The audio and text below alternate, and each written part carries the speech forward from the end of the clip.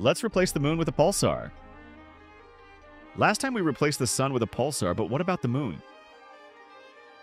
We place the pulsar right next to the moon, shortly after we delete the moon. A pulsar moon would shred Earth in seconds. Our atmosphere evaporates into space.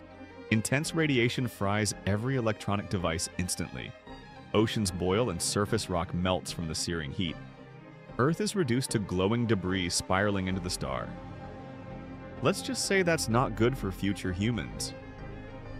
Just a reminder that all the glowing debris you see is just our atmosphere.